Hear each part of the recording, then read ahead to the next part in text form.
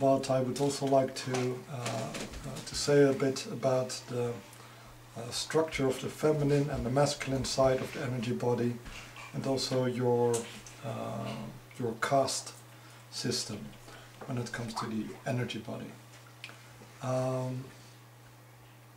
This system is apparently a system from the Middle America, the Toltec tradition. But oddly enough, I did not learn about it from books about the Toltec tradition, but from a clairvoyant in Riga. Because, yeah, she could see lots of energies, and she could also see what in this tradition is called the cocoon. And the cocoon is basically a part of the aura, which is relatively on the quite close to the body.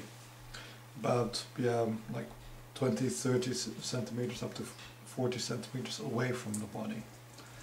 And this cocoon can have various forms and shapes and structures within it, which indicate a little bit how the energy flows between you and your environment.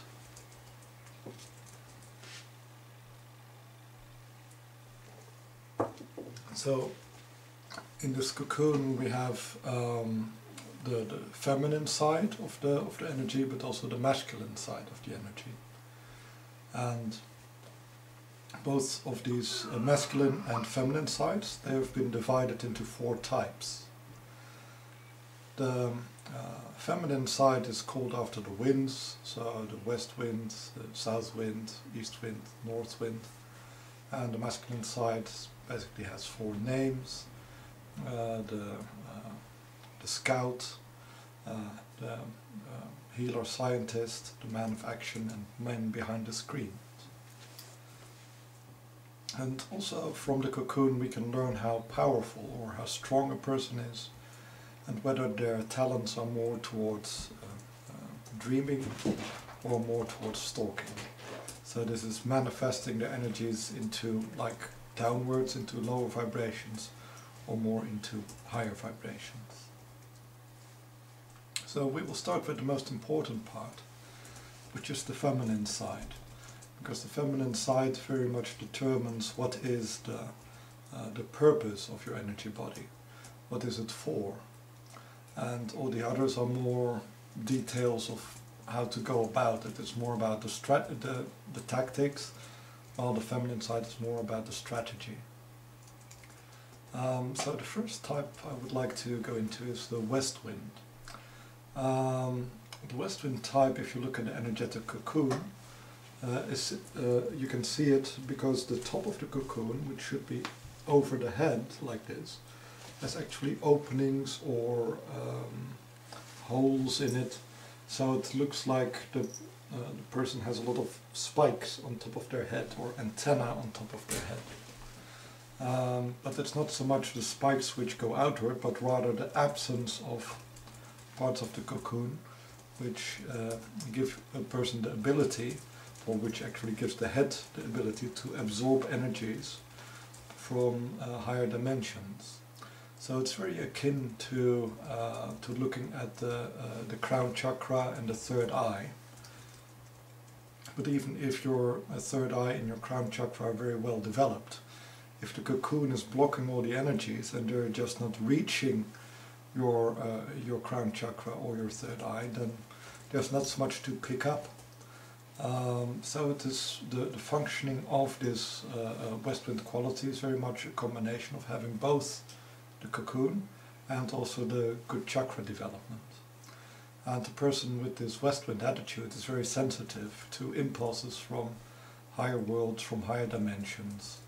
So they're often very imaginative people, very creative people, who also are inspired by egregores, by gods, by goddesses, by various powers.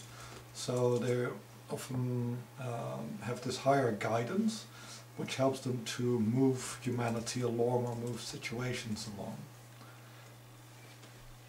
So this type of people are generally quite open-minded, quite playful, quite experimental in their nature. The opposite is the east wind. So the east wind, instead of having a relative weakening of the cocoon, have a strengthening of the cocoon. And it is much stronger around the area of their lower chakras.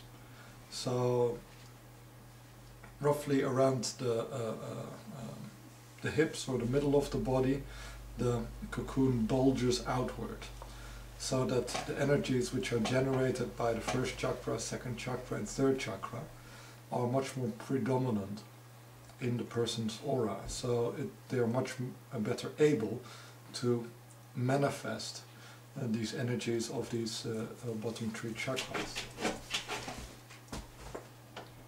So they are very capable of, in a way, influencing the world around them according to their own desires, to their own willpower, to their own focus. So these people are by nature structuring the reality around them. So instead of like being very open for outward impulses, they're usually very open and very connected with their own desires, with their own focus, with their own life purpose. So they're usually quite stable people who have a strong willpower, a very distinctive style of doing things, and the ability not to waver. So things happen, they don't change, they stay focused, they keep their focus in the same way.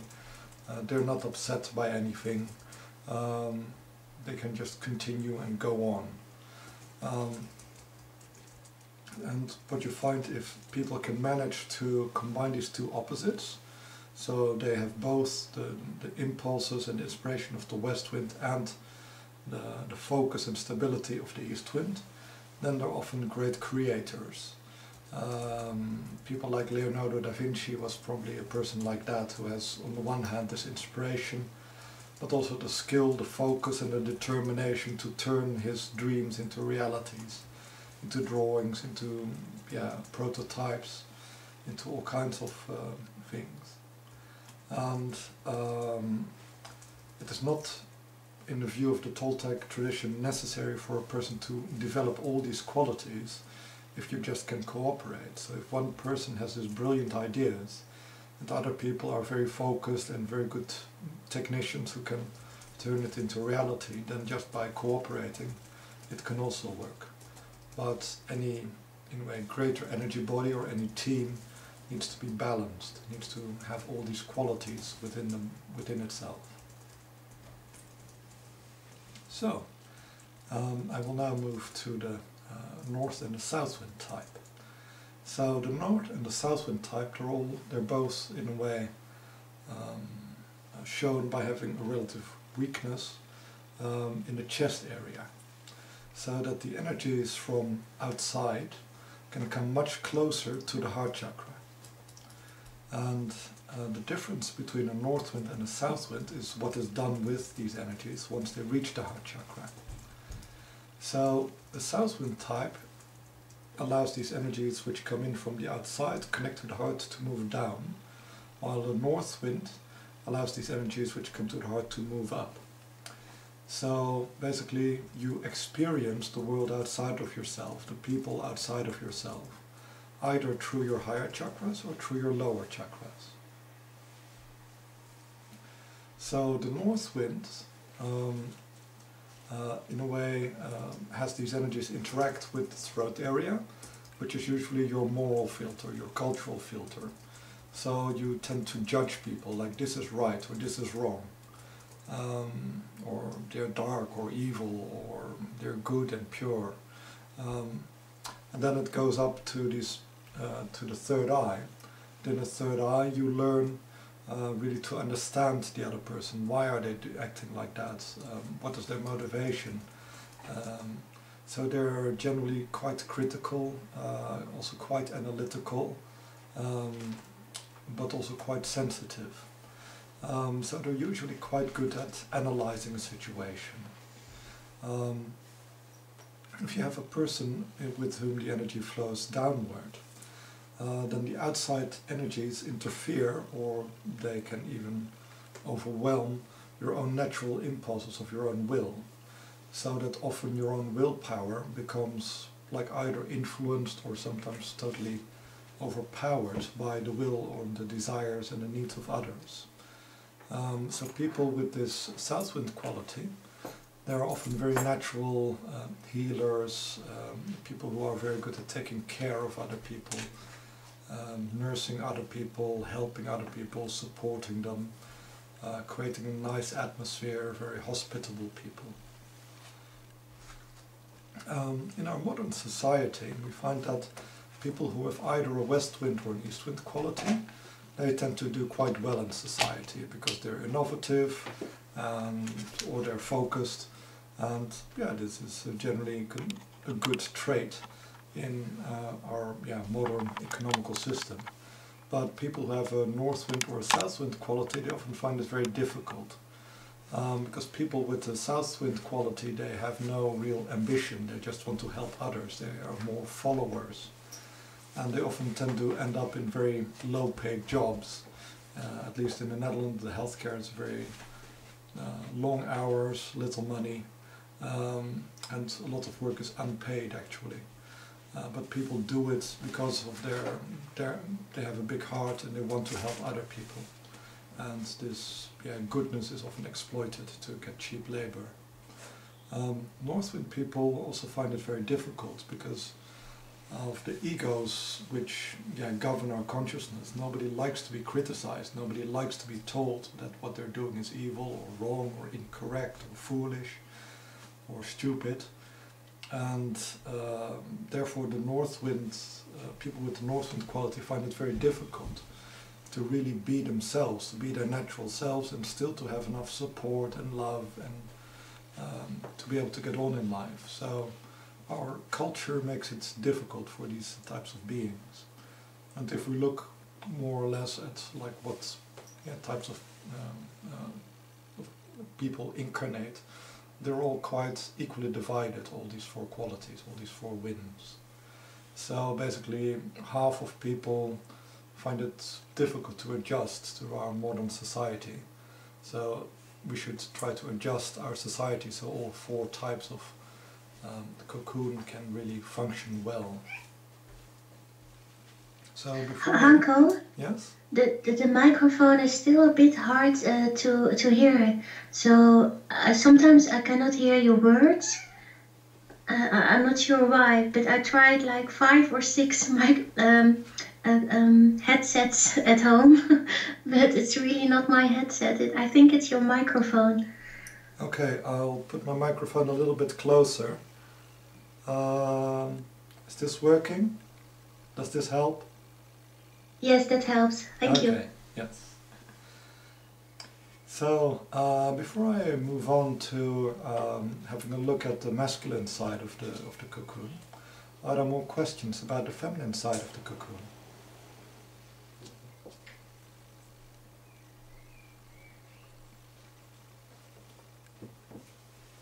Okay, so the masculine side of the cocoon has also 4 types.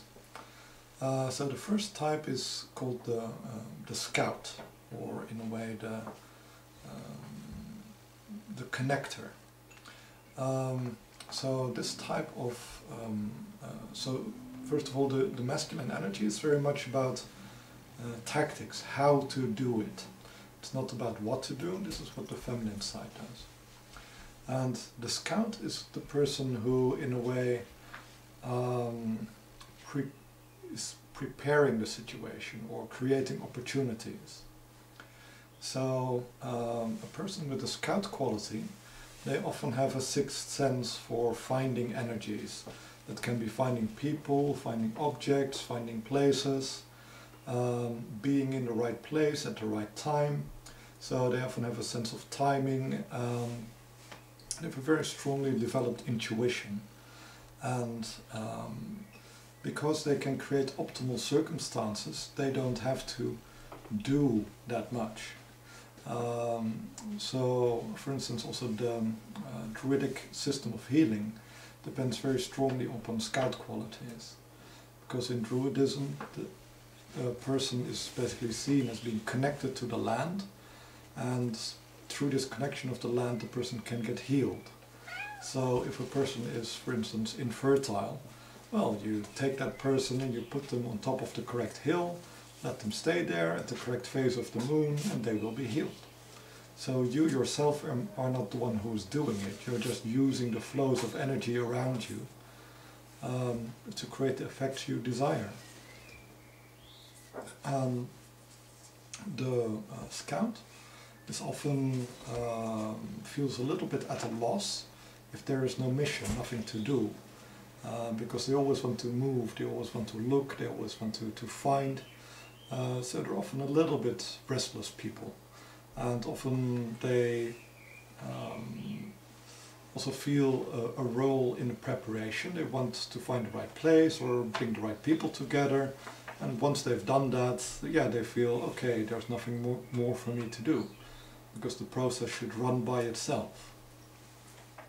So this is the scout type. Then you have the healer-scientist. So the healer-scientist is the person who's basically the, you could say, the technician.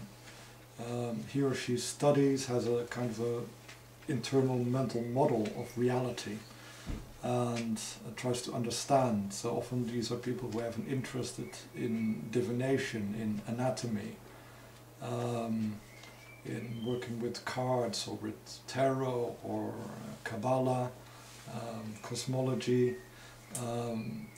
So all kinds of systems help them to get a grip on things.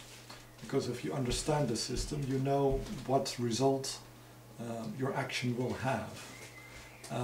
So they can work as a healer, so to heal people, but also just to change situations or to manipulate events. And it's basically through their, through the quality of their internal models, that with relatively small amounts of power and effort they can create good effects with few side effects. And it's basically very much, the technique is understanding and working from this understanding and with this understanding. So the third type is the man of action. The man of action is basically the person who is able to focus all their energies and turn all their being into a single flow.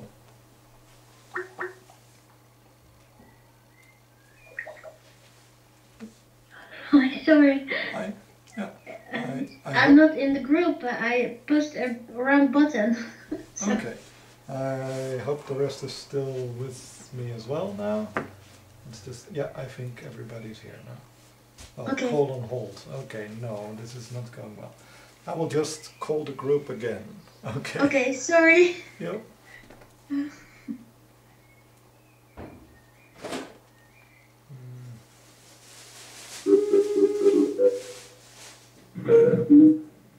Hello. Hello. Sorry, my error. Okay. So I was just discussing the man of action. So the man of action is the person who's able to turn their whole energy body into something which is focused on just a single purpose. And by creating a very strong energetic flow, they in a way try to pull everything along with them. So that, perhaps people could turn off their open mics, because it's a little bit noisy over here. Thank you. Okay, where was I? Oh yeah. So the man of action is basically creating a very strong flow, and the masculine energy is a very hard energy, very focused energy, and the feminine energy tends to respond to it. And by basically keeping a very strong focus and creating as much flow as they can, and not wavering from it, they start transforming everybody and everything around them to go along with them, to, yeah, in a way adapt to them, because they are the stable factor in the world. And so everything is slowly but surely adjusting to them, and what they want to happen will happen. Often people who have this manufacturing quality, they're often yeah, leaders, not by definition good leaders, but very steadfast leaders, and because they have an utter yeah, determination, focus and belief, and total, they give themselves totally to their mission, to their goals. They have a very strong influence on the energetic world around them. So the last type of masculine energy is the man behind the screens, and it's a little bit more of the opposite of the man of action. They are more like a Machiavelli, a grey eminence, who has like a personal mission or personal goal, what they want to achieve, but rather than manifest their own power, they're more looking at the harmony. What is going on, what is happening, and where would my adjustment create the biggest effect. So they're more, in a way, similar to the healer scientist, but whereas a healer scientist tends to work with his or her own energy to, yeah, in a way, manipulate things themselves, the man behind the screens is often, in a way, trying to get other people to manipulate the energy by inspiring them, or, yeah, trying to convince them to move in a certain direction or do certain things. Also often in conjunction with other powers. They are working, yeah, in a way getting a whole group to function as a whole or as a group, and also then as a group also to, yeah, perform a mission.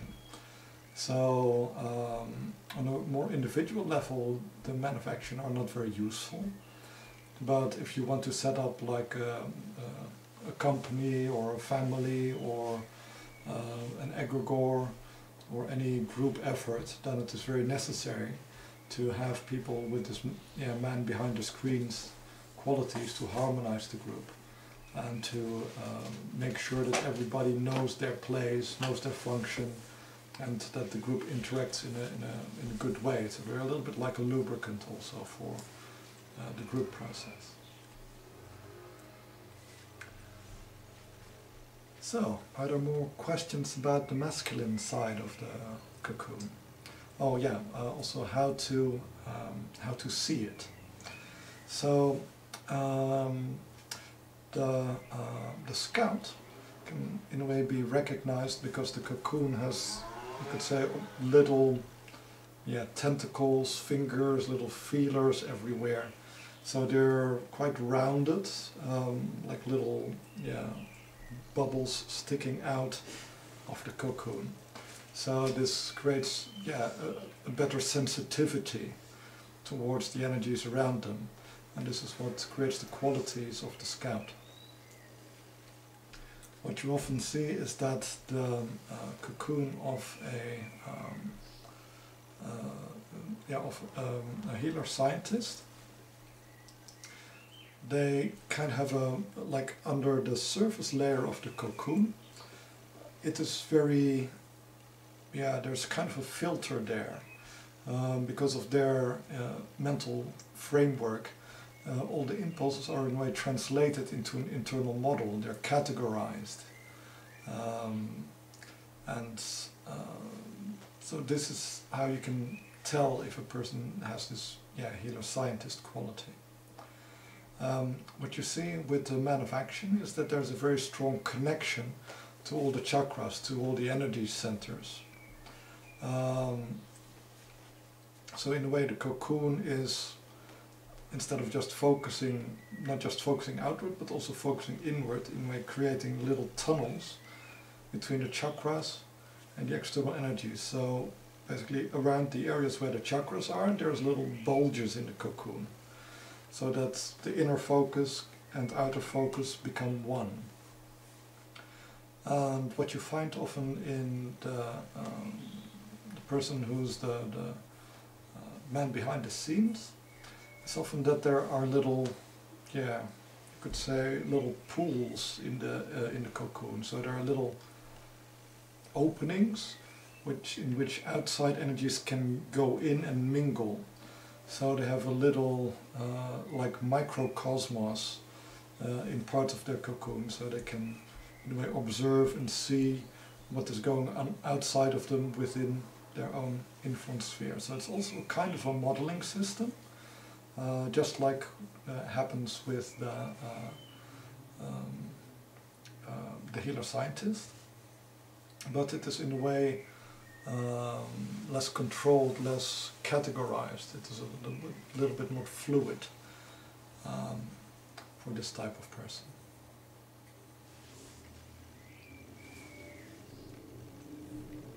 Okay. Another very important thing about the cocoon is whether a person is more of a dreamer or more of a stalker. So a stalker is very good at getting things done within the reality we live in, and the dreamer is better at functioning in other realities.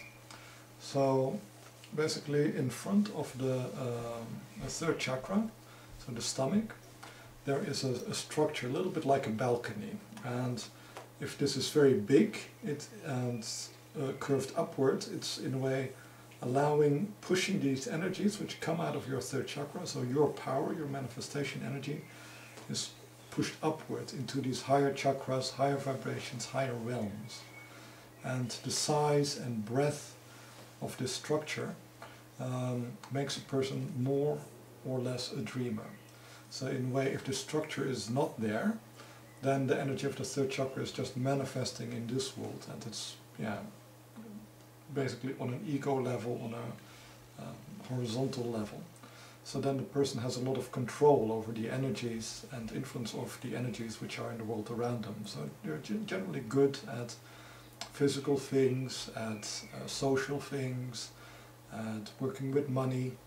And if these energies go upward, then people tend to be more skilled with working with the subtle body, so working with healing, emotional processes, psychological processes, spiritual processes.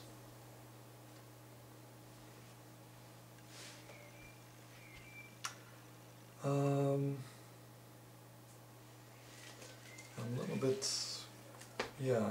a little bit sick, so I'm also having a bit of a headache already all day. I'm feeling a little bit sick in the stomach. So I think I'll quit quite soon. But are there any more questions about what I've talked about up till now?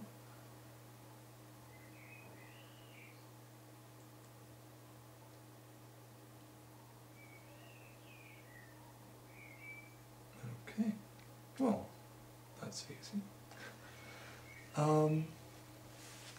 So one of the things I just wanted to reiterate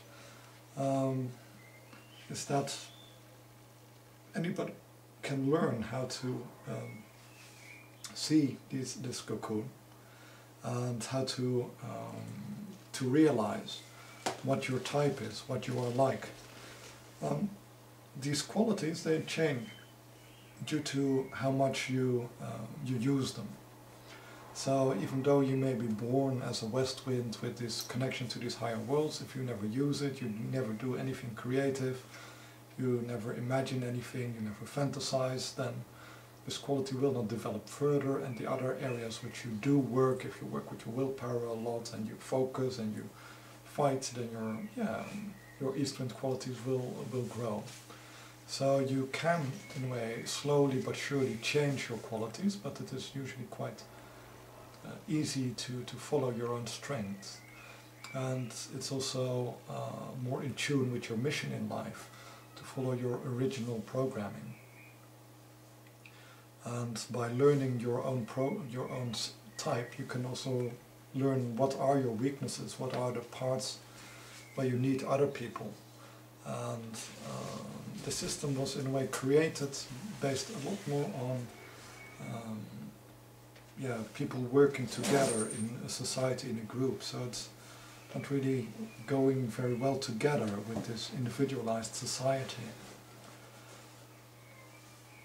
Because this idea that we in ourselves have to do everything and be, like in a way, the divinity incarnate is not part of the system. And although we may be working into this integration of all these powers, and some people have already mastered indeed this integration of powers and have all four winds or all four male qualities inherent in their energy bodies, most people do not. So this, and just by cooperating you can also learn about these qualities. You don't have to develop them yourself in your current incarnation.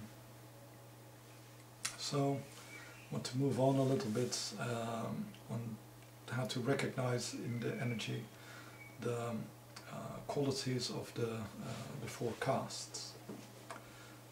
So just to repeat, the castes are the Sudra, the Vaishya, Kshatriya and Brahmana. So the Sudra is basically the person who tends towards the lowest vibration. They're usually very practical. They're also very, their consciousness is usually limited to themselves. So often a person with Sudra qualities, they won't have a very strongly developed sensitivity. So often the heart and the throat chakras are relatively weak or blocked or inflexible. And often the lower chakras are quite strong because their sense of self, their own desire, their own will is also quite well developed. So in a way, if you look at like the energetic structure, like the lower chakras are often predominant in Sudra types, and the higher chakras are less well developed, especially in the middle part. And the energy body of the Sudra is kind of like fixed, very solid. If you look at the Vaishya type, these are the merchant type, the social types. They often have a very well developed heart chakra and throat chakra, so they're very capable at connecting to other people,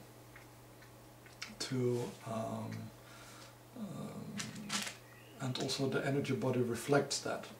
So often the heart chakra, the throat chakra are very well developed, and the energy body is extremely flexible. They have a very sensitive energy body, good sensitivity, also often a large aura, which is also quite flexible. So the difference also between the Kshatriya and the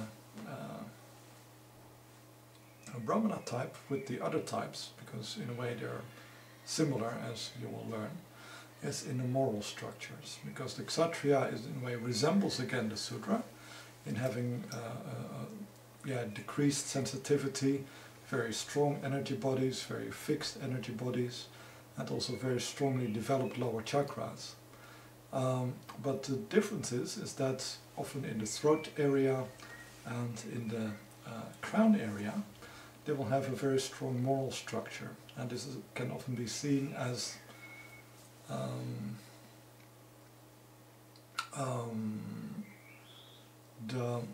if a person doesn't have a moral structure, often in the center of the chakra. Okay, let me explain it another way. So the moral structure is often at the core of a person's beliefs, or it is guiding how they listen to the world, how they manifest themselves in the world. So it is really at the center of the throat chakra, and also at the center of the crown chakra, because it determines what types of energies and inspirations they allow themselves to connect to. So the quality and the size of this moral structure, of this core part of the chakra, shows how moral or immoral the person is. And moral or immoral doesn't make a person good or evil. They just have a set of values which to them are important and which they will abide to. So it doesn't tell you anything about whether the person is working for the dark or light side of cosmos, or whether they're working for an Ahrimanic cosmos or divine or satanic or luciferic cosmos. It has nothing to do with that. So this is basically the essential part by which they are distinguished. And in the Brahmana type, they again have an energy body similar to the Vaishya, very flexible, very mobile, very open, and also focused more on talking, on connecting, and the higher chakras as well, because they work a lot with this inspiration. And you can have a lot of crossings, of course, because a person is in a way composed of these three parts. So, four you could say, like either they are a dreamer or a stalker, so they are manifesting themselves in higher worlds or this world.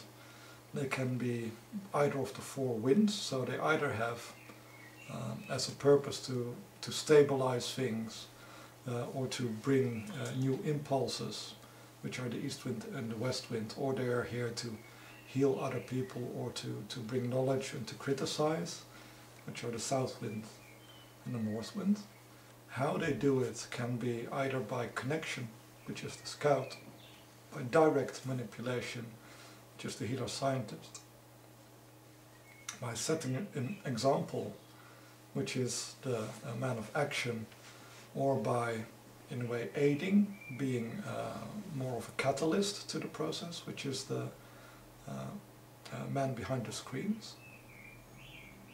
And they can do it in these four caste areas. So the sutra is often focused on getting results for themselves.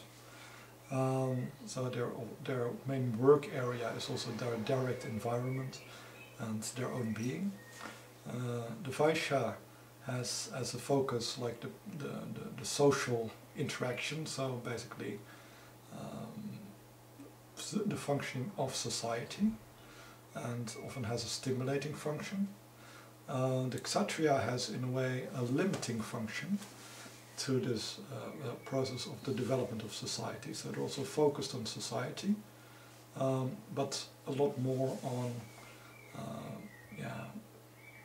giving moral guidance, so they want things to develop totally, or in the way they just want to go, but they're often focused also in blocking things which are wrong or stimulating things which they consider right. And the Brahmana caste is again a stimulating force, bringing new impulses into society, but also into themselves, and generating knowledge for all the other castes to use.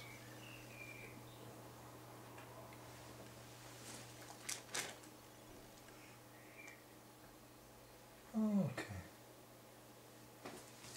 Yes. So if there's no more questions, I would like to stop a little bit early today because I'm a little bit ill. The plan was to do it once a month, but actually in the beginning of next month I will be in France on a retreat. So it will have to be a little bit later. I will email you guys when that will be. It's probably like halfway in May, because I will be coming back around the 11th, so somewhere around that time. Okay, sorry I have to cut it a little bit short. I'll just wait a little bit to see if there's any questions.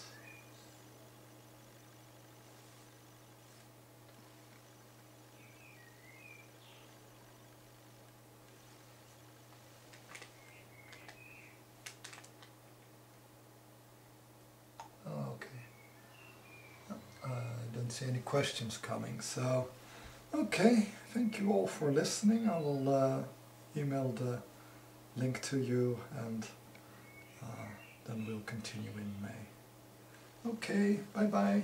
And Bye bye, thank you. good luck Bye, practicing with Anko. this. Thank you.